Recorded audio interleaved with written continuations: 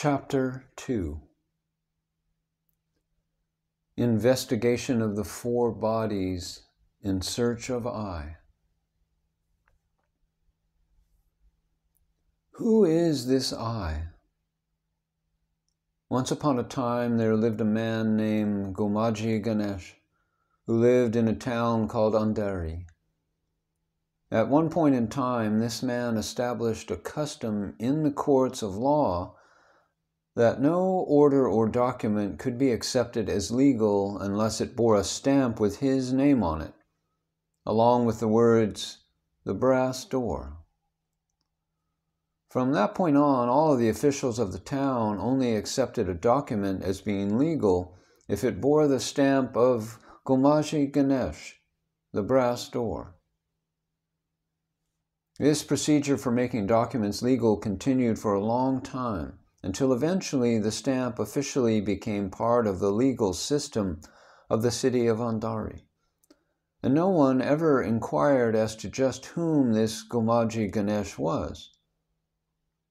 As time passed, it happened that one day an important document that did not bear the official stamp of Gomaji Ganesh, the Brass Door, was cited as evidence in a case filed in the court of law.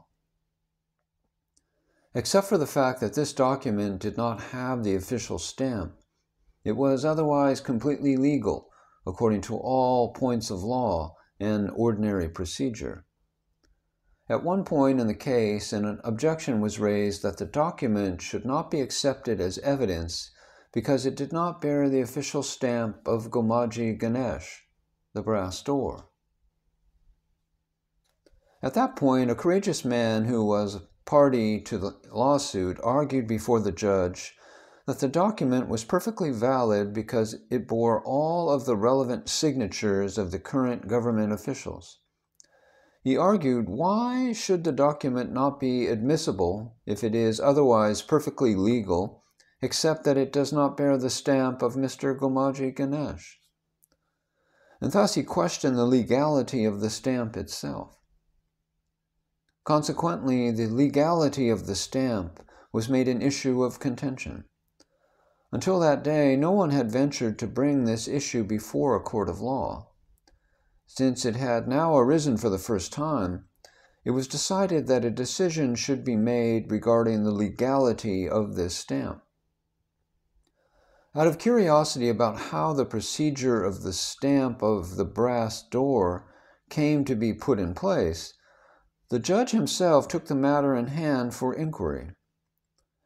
When his inquiry was completed, he discovered that many years in the past, a man of no particular status, a Mr. Gomaji Ganesh, had taken advantage of the badly administered government of his day and put his own name on a stamp that was to be used for all official documents. And from that time onward, all government officials simply continued following the tradition blindly. In fact, the judge discovered that Mr. Gomaji Ganesh was a man of no importance whatsoever, who had no authority of any kind. When the judge made this discovery, a decision was made by the court that the stamp was no longer necessary for legal documents. Since that day, the stamp was looked upon with ridicule. In the same way, we must inquire about the sense of I and how it dominates everything with the stamp of I and mine, just like the pseudo-stamp of Mr. Gomaji Ganesh. It is a general rule or principle in nature that if two things are combined, some new third thing is produced. For example, by the contact of a piece of thread with flowers, a garland is produced that did not previously exist. Even the names of the parent objects whose contact was responsible for producing the garland disappear as soon as the garland comes into existence. The garland then comes to be known by its own label. The labels of flowers and thread become extinct, and the new name of garland is used, and with that new name, further action takes place. With the contact of earth and water, mud arises as the labels earth and water become extinct. In much the same way, stones, bricks, mud, and masonry come together, and a third thing called a wall stands before our eyes, while the stones, bricks, mud, and the mason simply vanish from our sight. It is by the coming together of knowledge and ignorance that a particular thing called the intellect comes into existence. And it is through this intellect that the contact with the world emerges. Gold and goldsmith come together and produce a third thing that appears before our eyes as an ornament. The ornament is seen, and the gold and goldsmith are forgotten. As a matter of fact, if anyone was to try to find out if there is any such thing as an ornament inside the gold, one would see nothing but gold. If we tell someone to bring an ornament without touching the gold, what could he bring? The thing we call an ornament would simply vanish. In the same way, out of the union of Brahman as absolute pure consciousness and Maya, illusion, the thief called I has come along proudly saying I, and raising its head proclaiming sovereignty over both Brahman and Maya. This I, or ego, is a barren woman's son, Maya's son, who tries to establish unlimited sovereignty over the entire universe. If we observe the parents of this I, it is clear that it is impossible for them to give birth to such a child. The mother of the child is Maya, illusion, which does not exist. From the womb of this Maya, the I has come forth. It is supposed to have been produced by the life energy. Yet this life energy, Brahman, has no gender and does not even claim to possess doership. As described above, the existence of I is only a name. Yet, like Mr. Gomaji Ganesh, this false I announces his name everywhere as I, and goes around saying, I am wise, I am great, I am small, all the while having forgotten from which it came. Instead, the false I starts glorifying itself as I, like the cat who laps up milk with its eyes closed, not aware of the stick that is ready to strike him from the rear. As soon as he accepts a right or a privilege, he must also accept the responsibility that goes along with it. As soon as one says, I am the doer of a certain act, that I must enjoy the fruits of such action.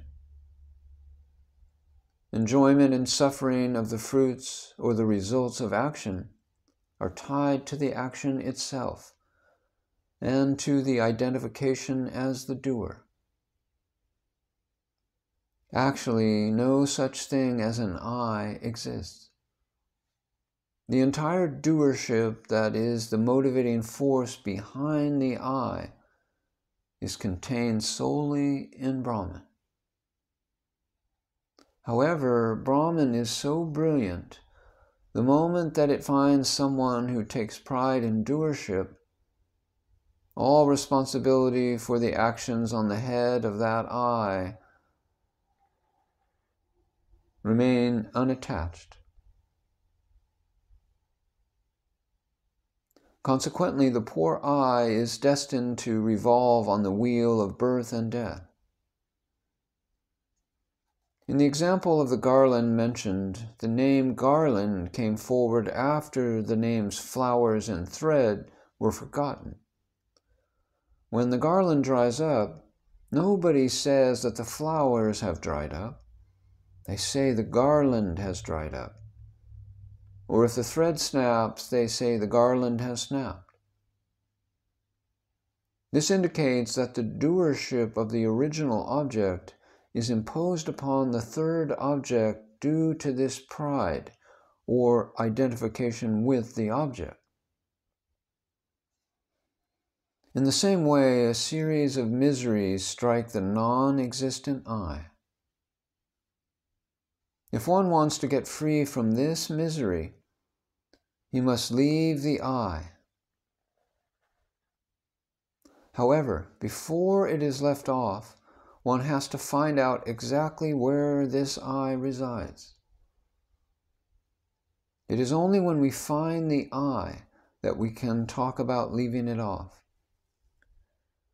The aspirant must begin the search for this I at his or her own center. It will never be found outside of us. In every human being, this sense of I, or ego, and mine, the feeling of possession, is filling one up to the brim. All the actions in the world are carried out by the force of this ego and the sense of mine. The assumption of I is taken for granted by all human beings. However, all actions can be carried out without this ego or the sense of mine. How this can be done shall be seen shortly. Presently, we will discuss only this sense of I and mine. In order to trace this I, let us first examine our own physical gross body that seems so close to us. After analyzing this body, let us see if this I can be found anywhere in the body.